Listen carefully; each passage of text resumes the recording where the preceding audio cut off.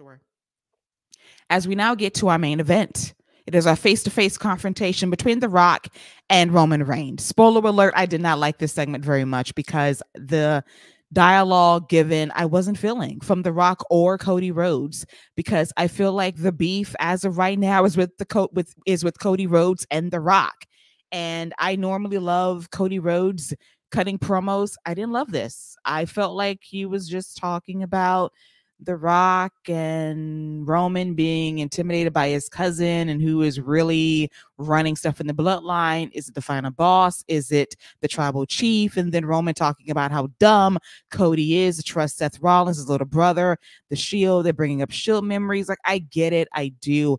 But I thought the material wasn't there. It wasn't hard hitting enough for me because it wasn't personal. And I thought they did a better job being personal last year, and all the heat that's very personal is between The Rock and Cody Rhodes. I feel that tension.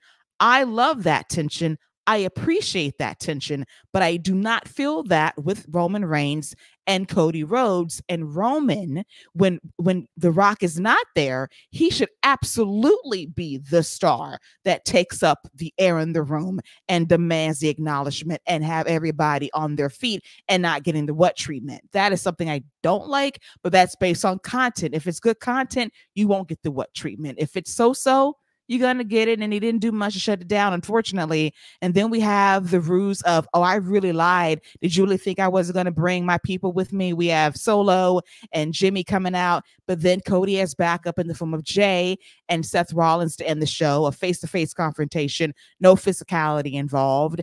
And that's all well and good. But I just felt like that was just a very blasé ending to the show that was built up for several days on Monday Night Raw and on social media. And then we get this. It was all right. It existed. It didn't move the needle for me heading into WrestleMania at all. And it still makes me look forward to the night one main event versus night two, where that should be where the heat truly lies, Jeremy. Yeah, you're not wrong. They're building up the feud. Oh, dogs got wild. Dogs agree too. Right on cue, he says, "I agree, Keila. I concur." Yes. The everything is building, and this promo was like Cody telling Roman, every trick that you pulled on me last year will not work. You know, it's like, I see through you. I see your game. And they're trying to elevate the tension of night one as the drama stakes for night two, because I feel like if they just try and introduce the same things over and over again that they did last year to raise the stakes, people are going to see through it. So they're trying to sidestep that level of interaction and change it, but the meat, the focus of the feud is suffering, but it almost doesn't matter. You know, it's like, you got The Rock, you got Roman, you got all the other stuff, so it's just what it is. This is everything that I want WrestleMania to be, is the Seth, Cody, Roman, Rock feud. And they're making up as they go. It feels like they're going left and they should go right on some of these things. And I'm almost just like, maybe it doesn't matter. Maybe the aura of everyone involved has just elevated to this point that it's going to succeed unless you just will it to fail. That is very true. I think that we have to kind of skip ahead to night two. And I have seen people wanting the most outlandish, overbooked WrestleMania main event ever.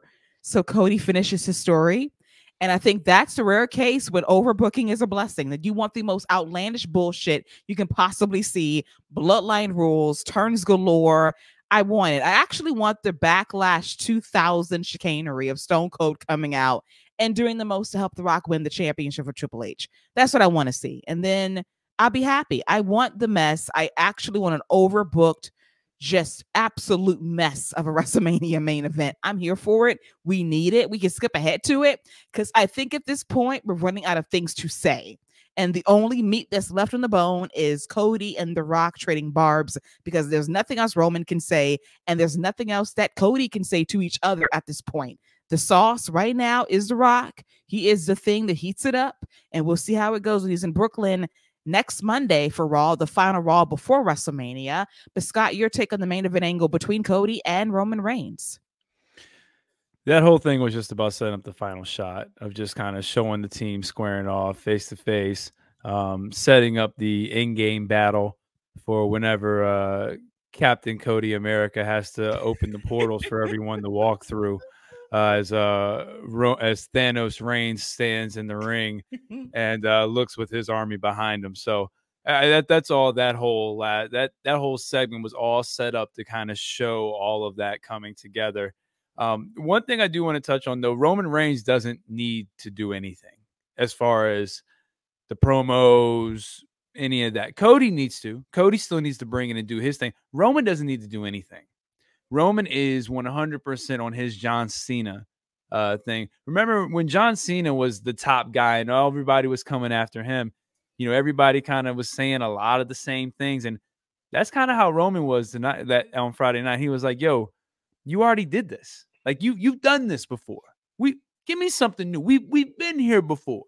This is the Roman I like. When he starts calling people out for saying the same thing that everybody else says, for doing the same thing. I like this Roman.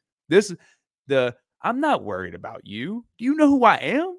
I do. This is me. This whole main event. This is the Roman I love. So it was fine. I thought Roman came across as he should. He shouldn't be worried. He shouldn't be concerned with the tag match and then him already beating Cody. This is how he should be carrying it. So I liked it. It was fine. Okay. I thought it was in the middle. Just I just need one more WrestleMania sell job and I'm good to go. But I think the matches at this point sell themselves, and they'll be heated and they'll be great for night 1 and 2. And I expect Cody, come hella high water, to finish the story. It will be Avengers Endgame. It'll be a cinematic Marvel masterpiece put together by WWE, and he will have $20 million worth of fireworks going off at the link to end WrestleMania night 2 at 12:30 a.m. Hopefully not that late. I've got a question for you. And I don't know if we're going to get another chance to get to this. But The Rock threatened Seth Rollins I could take that title away from you. Do you think on night 2 that Priest cashes in and costs Seth the title, or Drew the title, and that helps elevate the tension that anything can happen, and Cody is in jeopardy going into the Roman match? Because I'm on my bullshit that Priest is cashing in on Mania. Hey, let me tell you something. That actually kind of would circle back to the promo Seth had with Drew about this all being bigger. And even if, don't forget, they're still going to come after you eventually too. Yeah. And, Rock walking Damian Priest out, with having the brief, walking him out to the stage and Damian coming down, cashing in on both of them. That could set up Drew McIntyre being the guy to come out night 2 and maybe being that missing that piece that gives Cody's group that edge, because he's like, I'm for myself anyway. Screw you for screwing me earlier. I don't care. And then he claymores everybody and just walks out. How else do you continue the story for Drew McIntyre other than you take away the thing that he wanted the most at the moment he wanted the most, and you give him the story for next year? And and I will say this, Jeremy, to what you're saying, he's not going overboard heelish. In his promos and stuff like that, almost to the point where once this feud is done, maybe he's right back to being on that babyface side. So there could be a lot to what you're saying about that as far as where Drew McIntyre fits into this whole thing, because Damian walking out with Rock would be something, because it's not like Judgment Day and Bloodline haven't worked together in the past before anyway. Right. I'm just saying, it's there. It's a good one.